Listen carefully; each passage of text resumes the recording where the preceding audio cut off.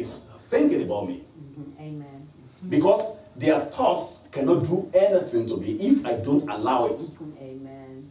But if I begin to entertain it, if I begin to say, oh, this is what they're saying, then I'm meditating on it, then that's going to pull me down. Okay? That is why our self-esteem should be from the Word of God. Our self-esteem should be from the Word of God. Why? Because God is our Father. Okay? He owns everything. And we belong to Him. So it doesn't matter what people are saying around. That should be what? Our self-esteem should come from the Word of God. So all through the scriptures, God has always been interested in showing His favor to His people. All right, look at Psalm 8.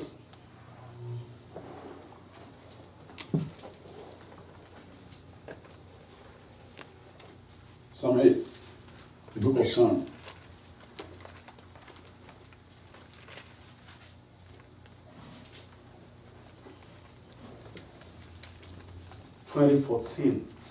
Our year of unprecedented favor in Household of Faith Christian Center. God showing Himself on our behalf in an unusual ways that has never been heard of. Praise the Lord. Praise Him. Hallelujah. That's Hallelujah. our year. All right, look at Psalm 8, verse 1. He said, "O Lord our God, our Lord, how excellent is thy name in all the earth, who has set thy glory above the heavens. Out of the mouth of babes and sucklings hast thou ordained strength because of thine enemies, that thou mightest steal the enemy and the avenger." Look at verse 3 right now. Is that when I consider thy heavens, the work of thy fingers, the moon and the stars which thou hast ordained. What is man? What is man? Let me read that verse 3 again. So when I consider thy heavens, the work of thy fingers, or the work of his hands, right? Because you remember that in the beginning, the Bible says God created the heavens and the earth, right? He created everything beautiful, the garden, the animals, everything. At the end of the day, he said, let us make man in our own image, so that they may have dominion over all the works of our hands, over everything. Yeah. That they may have dominion. You know, creating man, giving him a charge, giving him dominion, giving him authority over all the works of his hand is a great favor. It's a great kindness. It's a great act of kindness. It's a great act of mercy. It's a great act of love towards man. Amen. Hallelujah. Praise the Lord. It's a great act of love towards man. Yeah. Imagine all of these beautiful planets that God created in the beginning. Then He told Adam, He said, you be in charge. He brought all the animals to Adam. He said, whatever you name it is their name. If you call this one this, that's it. God is telling Adam, He said, boy, you are the one in charge. That's your dominion. That's your dominion. So name it whatever you want. What is man? Wow. That's a great favor. That's a great honor that God has given man. So God has always been interested in showing His favor on man. Has always been interested in showing His favor on man. Verse 4. He said, what is man that thou art mindful of him? Oh, Lord. When you created everything, how come God says, you know what? Let us make man in our own image. Let them have dominion over the works of their hands. Let them have dominion. Dominion. Dominion. That's a great thought. That's a great thought. The same way that God has set to show Himself in an unprecedented way in our lives in the year 2014. Please, let us all embrace this word. Let's begin to see it every from today onwards. Okay? Because we are covenant children. For every time, for every year or every season, there is always a way that God deals with His people. There's always ways that God deals with His people. You know, like in a timely fashion. Wanted to show Himself, revealing Himself to His people. That's just him. That's just God. Remember that in Old Covenant, he revealed himself to his people in different ways, in different names. Okay, to Abraham, he revealed himself as Jehovah Jireh. Jehovah Jireh. And to some, he revealed himself as what? Jehovah Nissi. To Sakeno. So, you know, all those revelational names of God. That's him, that's himself. That's himself. He reveals himself. Praise the Lord. Hallelujah. Praise the Lord. Hallelujah. So God has said to reveal his unprecedented acts of favor in our lives in the year 2014. All right, look at verse 4. It says, what is man that thou art mindful of him, and the son of man that thou visitest him? The guy is just in awe. He's just surprised, greatly surprised. God, why did you so much think about man that you are mindful that you place him over all these things? Look at verse 5. For thou hast made him a little lower than the angels. Now, you see in King James Version, see that word angels, in some translations, is actually Elohim. You know, sometimes, you remember that the Bible is translated by men, right? In the translation, they find out, oh, how can God make himself a little lower than himself? Make us a little lower than himself? Maybe that is not. But in the original Hebrew, it is actually Elohim, which is God. You know? So, I mean, think about it. God created man. He gave him dominion over all the works of his hand in this life. So we are what? We are little gods. Understand my word? We are little gods. Why? Because God has created this world. He has given us dominion over this world. Adam lost the dominion, but thank God the Lord Jesus Christ came. He regained the dominion, the authority back to us. Okay? So that is why God cannot do anything just like that on earth. Do you know what I'm saying? Because the earth he has given to the Son of Man. So God will always walk through his people. You understand what I'm saying? Let me say, like, because God knows that, it's just like, he knows that he has put man, believers, in church, right? That is why when God wants to do something, he always stirs up the heart of man. For instance, God can begin to put a nudge in our hearts to pray for revival, because God is set to do. You understand? So God cannot just calm down, just begin to, you know, do something as God. Because he has given us the dominion. So he walked through us. Remember that when Jesus Christ was born, Jesus did not come as God. Okay? He came through man, right? The Bible says he emptied himself, all his glory. So he came as a man. So he was anointed to do all of those. Remember in Acts 10:38, it said how God anointed Jesus of Nazareth. Remember that the Lord Jesus Christ, even from the world began, he has been with God. Oh, all right. Let's just back up a little bit, because it is good for us to understand this. Okay, that God has put us in charge. Okay, he expects us to be responsible, right? So when God has said he's going to do something in our lives, because he wants a place that he can manifest himself, that he can show himself great. You get what I'm saying? All right, look at the book of John. The book of John. Jesus came. Before the world, he has been with the Father. Okay, he came to the earth. He emptied himself of all of his glory. We're going to see those two. All right, look at John chapter 1. The book of John chapter 1. 2014 is our year of unprecedented favor. Thank you, Lord. John chapter 1 verse 1. Look at it. In the beginning was the Word, and the Word was with God. And the Word was what? God. Was God. Mm-hmm. In the beginning was the Word, and the Word was with God, and the Word was God. Verse 2. The same was in the beginning with God. All things were made by him.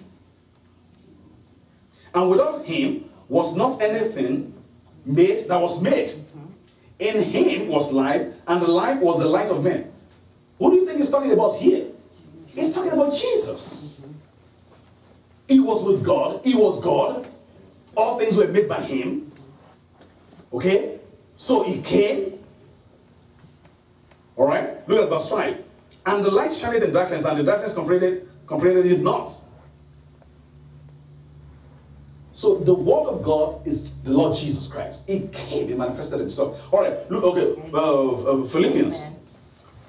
Philippians.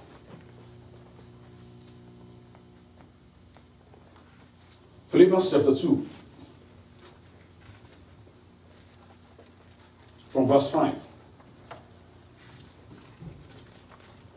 God is interested in showing himself great. But he has to do the expression through man. Because that's his creature that he has created. Philippians chapter 2. That's the person that he has created. So that is why God is always calling man to himself. God is always anointing man to take the gospel. Angels cannot preach the gospel. They cannot. They are messengers. They can direct people to where they can hear the gospel. Okay? In the case of Cornelius, in the book of Acts, the guy, he was so good, he gives good gifts, so many things to people and all that. But the Bible says his giving came as a remembrance, as a memorial before God. It's like God knows that, okay, you know what? You this guy, you are giving so much good things and all that, but this cannot take you to heaven. It's Jesus that can take you to heaven. Good works are good, but you have to be born again and then do good works. Amen. Hallelujah. So ordinary good works cannot take you to heaven. That is why a lot of people that they call, they are multi-millionaire, multi-billionaire, they have projects, charity and all that, they're thinking that that's going to take them to heaven. No, it's not. There is only one way to the heart of the Father. It is the Lord Jesus Christ. Amen. The Bible says, whosoever they shall call upon the name of the Lord shall be saved. Yes. It is not amount of millions. Thank God for those millions, for those lives that are touching. But I believe that it's coming as a memorial before God. And God is stirring up people to take the gospel to them. So that, you know what? You've been doing all this, but this cannot take you to heaven. No. Amen. What can take you to heaven is accepting my son as your Lord and personal Savior. Yes. Hallelujah. So Cornelius, he was doing the same thing. Nothing. God was just thinking, no, man, oh, this guy is so good. He's giving all these gifts. But God sent, through vision and all that, God sent Peter, okay, to go give him the good news, the gospel. Praise the Lord. Praise the Lord. Yeah. Amen. Hallelujah. Good works are good. Giving millions and all that are good, but that's not going to take us to heaven. What is going to take us to heaven is accepting the Lord Jesus Christ. Amen. All right, look at verse 5 right now in Philippians. He said, let this mind be in you. That's verse 5. Let this mind be in you, which was also in who? In Christ Jesus. Look at verse 6. Who, being in the form of God, thought it not robbery to be equal with God, but made himself of no reputation, and take upon himself the form of God. Let's read it in Amplified, because that's kind of a little bit blind to us there. Praise the Lord. I believe you're getting blessed. Yes. Because God is preparing our hearts. He's preparing us for the year 2014. All right, look at what it's saying right now in verse 5 in Amplified. I'm going to read it in Amplified Bible. It said, let this same attitude and purpose and humble mind be in you. So the word of God is encouraging us to be humble, right? To show you to be humble. Which was also in Christ Jesus. So if the Lord Jesus Christ can humble himself to do something, look at what he's saying right now. He said, let it be your example in humility. That's the Lord Jesus Christ. Who although being essentially one with God, who is God himself, okay, and in the form of God, possessing the fullness of the attributes which make God God. Did you hear that? Jesus was God. Remember we read in John, okay, who was with God? Was God. By him all things were created. And the scripture is telling us right now, who being in the form of God, okay, did not think this equality with God, which means he didn't say, you know what, I'm God, how can I just go into the earth and die for these people? I'm God. After all, I didn't put them into that problem. Their forefather did. No, he didn't say that. Praise God. You know, anytime I think about the love of the Lord Jesus Christ for coming to this earth to die for us, amen. I say, wow, Lord, amen. Forever I will keep praising you. Amen. Because he redeemed us, he brought us back legally to be sons and daughters of our Heavenly Father. Okay, look at what it says right now. It said, think this equality with God was a thing to be eagerly grasped or retained, but stripped himself, that's the Lord Jesus Christ, stripped himself of all privileges and rightful dignity, so as to assume the guise of a servant, slave. In that he became like men and was born human being. Verse 8, and after he had appeared in human form, he abased and humbled himself still further. Okay, and carried his obedience to the extreme of death, even the death of the cross. You see that? Amen. Jesus came, but he didn't think that it was God. But he entered all those things. He died for us. Okay? So, right from the time, God cannot just come like this. You know what? Here, I'm going to do this. He first of all walked through man. Okay? In the land of Sodom and Gomorrah, what happened? He said, he wouldn't just do anything without telling my friend Abraham. He had a conversation with Abraham about that. Okay? So Abraham knew what was going on, what's going to happen. Okay? So God always walked through man. Okay? In showing himself strong, in showing himself great. Which is the same way God is going to manifest his glory through us in the year 2014. Yes. Praise the Lord. He is. Why? Because, look, there are people that you want to preach the gospel to. They're not going to listen until they see something. That's, man, since this guy has been going to this church, that his life has never been the same. Since this woman has been going to this church, her life has never remained the same. We just saw something in her, joy unspeakable, that every now and then she's always full of joy. Take us to this your God. So there are some, they won't come to the knowledge of our Lord Jesus Christ until they see. It's just that way. Some of us are going to be, oh, okay, be ready to receive the gospel, but some, so stubborn. They won't until they see miracles, until they see things begin to happen. Praise the Lord. You know, like just I said, we're going to continue. I mean, we thank God. This place is free for us on the 29th. So on the 29th. So which means we're going to have service next week Sunday. We're also going to have on the 29th. Okay? Praise the Lord. Thank you, Father. We'll continue with that. Let's pray. Father, we thank you. We bless your name, Lord Jesus. Let's just rise up and thank him for his word tonight. Hallelujah. Thank you, Father. Lord,